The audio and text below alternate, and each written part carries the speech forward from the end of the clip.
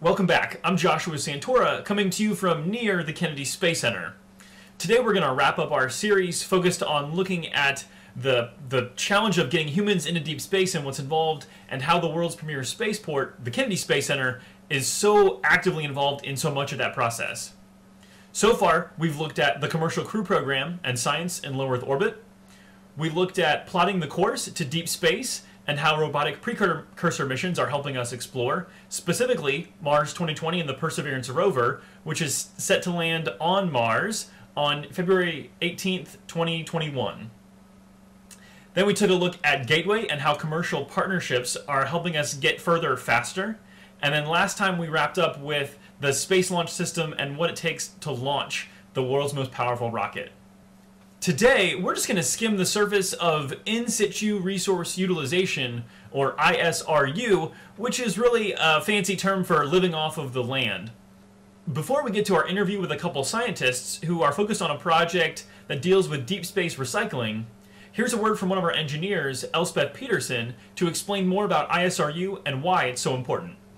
So In-Situ Resource Utilization, or ISRU, means using resources that aren't from Earth in order to carry out different missions. And so ISRU is important for a number of different reasons. One of the ones that we think about most is cost. And so when you think about taking a pound of, for example, oxygen or other things that astronauts might need off of the Earth, that's going to cost thousands of dollars. And so if we can produce those resources where they're going to be needed, such as on the moon or on Mars, then those are pounds that we don't have to launch from Earth, saving us money. Another thing that's really important about ISRU is to have that resource available locally. And so right now we've got astronauts that have been living around the Earth in low Earth orbit for 20 years. And we often have resupply missions that take a day to get it there. When we talk about the Artemis project, then they're on the moon and it's going to take much longer, days to weeks, to get resupply missions. And so being able to produce resources where they're going to be needed is extremely important. Oxygen extraction are two projects that I'm working on here at Kennedy. One is called molten regolith electrolysis, where we actually melt the rocks on the moon in order to get the oxygen out of them. And the other one uses a hydrogen plasma. So I'm obviously really excited about those projects, getting oxygen on the moon for people, but also for propellant. These kinds of ISRU plants that we're envisioning for the moon are going to create tons of oxygen per year. And so when you think about things at that scale, obviously it becomes much more important to be able to create it locally.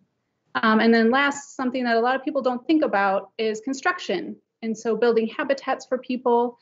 Here on Earth, we use wood and cement. That's obviously going to be cost prohibitive to take with us. So we can use the rocks that are available on the moon. And you need specialized equipment to enable to dig the rocks up and handle it, because the dust is very sharp. It's also very staticky. And so and it's very cold on the moon. And so being able to deal with those kinds of situations is going to take a really specialized group of robots in order to carry out that kind of construction work. And so that's just a few projects going on here at Kennedy Space Center. Obviously, a lot of resources are going to be needed if we're sending humans out into the solar system. And so there's a lot of ISRU projects going on across the agency. And so we're just really excited to be part of human exploration and the next man and first woman that are going to set foot on the moon and inhabit it. It is so exciting to think about, in just a few short years, being able to look up at the moon and know that we have humans that are there exploring and establishing a sustained presence. Elspeth mentioned a couple different projects at work here at the Kennedy Space Center, and we're going to look at one in particular now, the Organic Processor Assembly, or OPA. Joining us are NASA's Dr. Luke Roberson, who is the principal investigator for OPA, and Dr. Daniel Yeh, professor of environmental engineering at the University of South Florida. Gentlemen, thank you for joining me. Hi, Josh. Great to be here. Let's jump right in. Luke, can you give us kind of a high-level picture of what OPA is? So the OPA is our first stage of our wastewater treatment facility that we're planning to build for the moon. So as we go from low Earth orbit and space travel to long-duration space missions, we're going to need a way to be able to transport and transfer and consume all of the wastewater and be able to regenerate that for pure water for our science needs for human consumption. Daniel, I know we do some of this already now on the space station. So is this really just a matter of turning that application into a use for deep space, or is there more to it? Well, right now on the International Space Station, NASA is doing a phenomenal job at recycling the water that's on there. So what we're aiming to do is to go to the next generation of water recycling.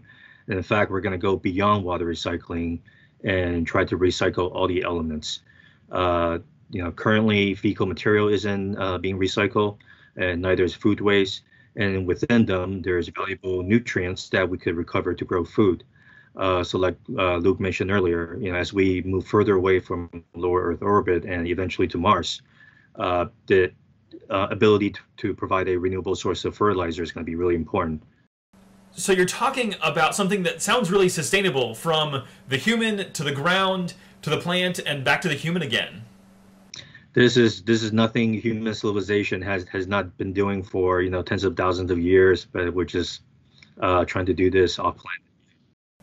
I think there's a lot of people that would be surprised if they could understand the breadth and depth of the collaborations that exist even today between NASA and academia, and how mutually beneficial it is. Can you kind of summarize the value in working together? So as far as collaborations go, the diversity of thought is the most important thing. When you bring in a different perspective from a different skill set to the team, it builds the team and makes it stronger.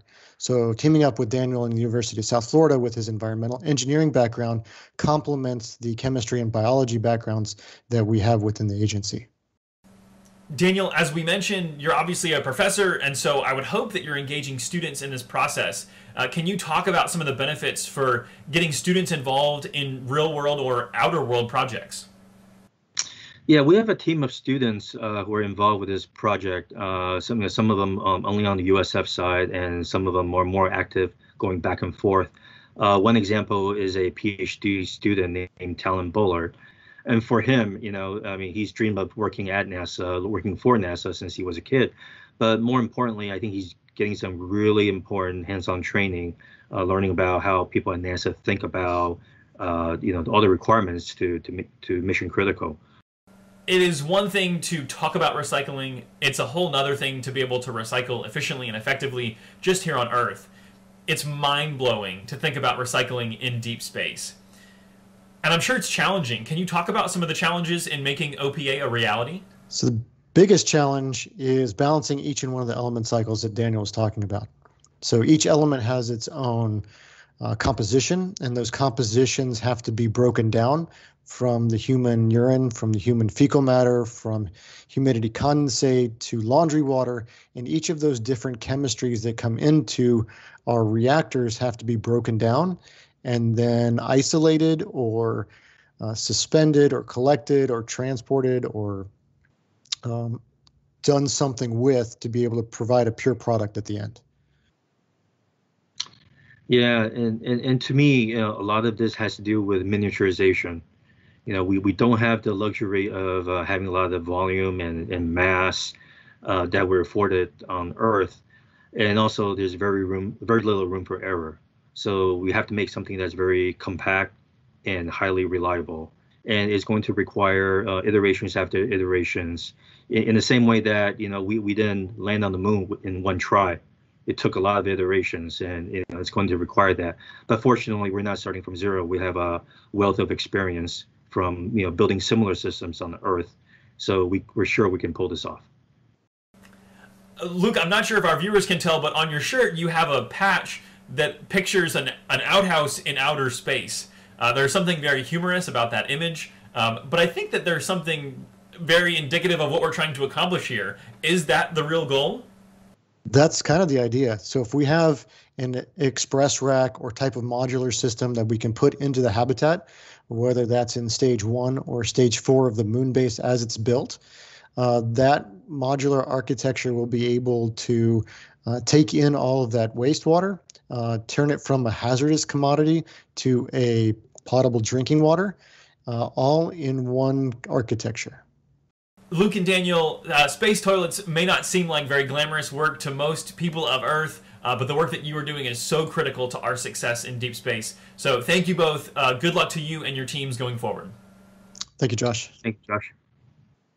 All right, that's going to do it for us here today. Appreciate you following along with us on this mini-series, unpacking the ways that the Kennedy Space Center is involved in getting humans into deep space and some of the challenges that lie ahead. Please continue to follow along with our progress on social media, and especially keep track of the Artemis program. We are focused on getting the first woman and next man on the surface of the moon by the year 2024. And as always, remember that even the sky isn't the limit.